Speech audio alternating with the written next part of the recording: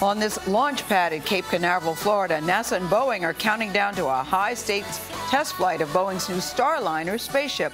Now, nobody's going to be in this capsule for today's flight, but Boeing needs to prove that the Starliner can fly safely to and from the International Space Station before astronauts are cleared for future trips. Mark Strassmann is at the Kennedy Space Center with more on this story. Hey, Mark, good morning to you. Hey, Gayle, good morning to you. Boeing Starliner flies autonomously, but as you'll recall, 18 months ago, software issues derailed the first test flight. So today's launch is essentially the company's expensive do-over.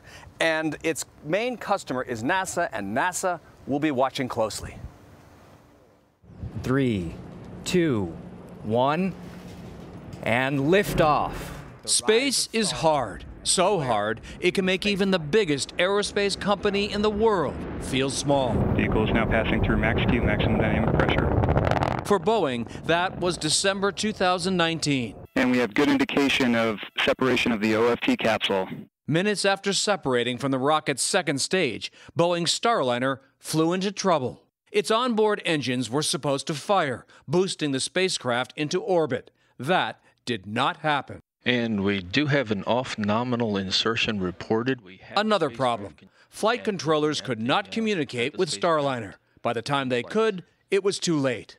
Without enough fuel left to reach the International Space Station, Starliner returned to Earth. And Starliner touches down in the desert in New Mexico.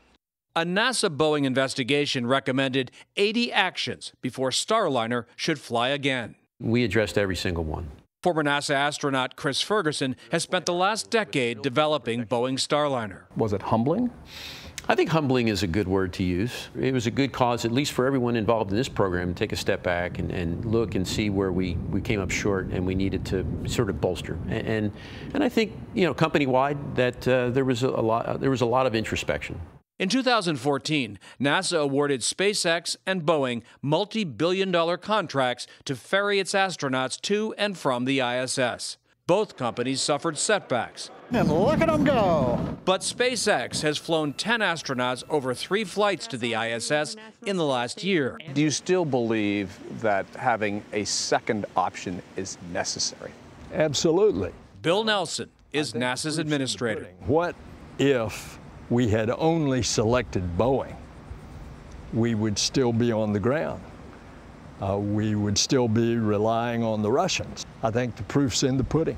Nobody will follow this flight more closely than the people training to fly on Starliner's first crewed flight, like veteran NASA astronaut Mike Fink. From what we can see and all the testing that we've done on the ground, we think it should go well. Boeing has put a lot of effort and a lot of their heart into this spacecraft, and we're looking forward to watching it and enjoying it with them.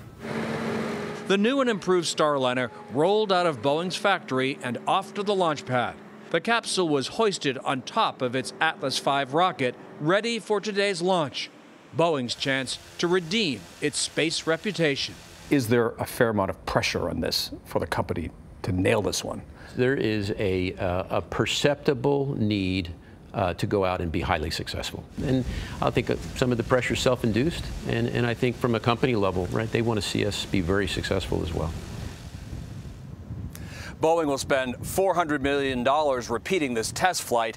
If today's launch is a go, Starliner will dock to the ISS tomorrow, spend a couple of days there, then come back to Earth on Monday.